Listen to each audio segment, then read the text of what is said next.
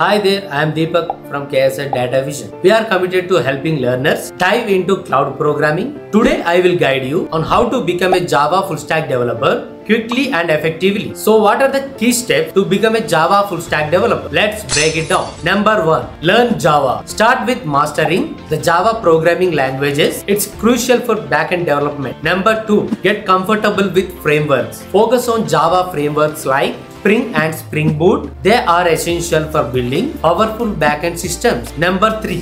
Front-end development. For the front-end development, you need JavaScript and the React. React is highly recommended for modern web development. Number 4.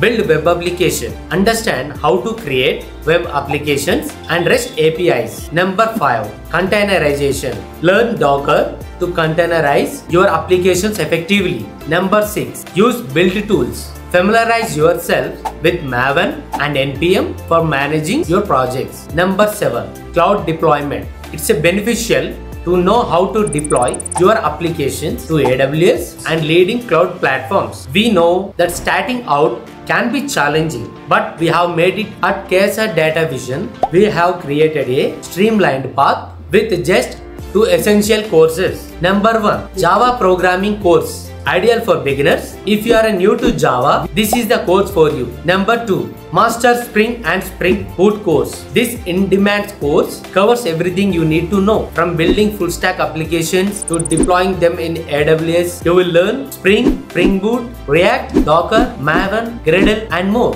With these 2 courses, you will have a clear fast track to becoming a Java full stack developer.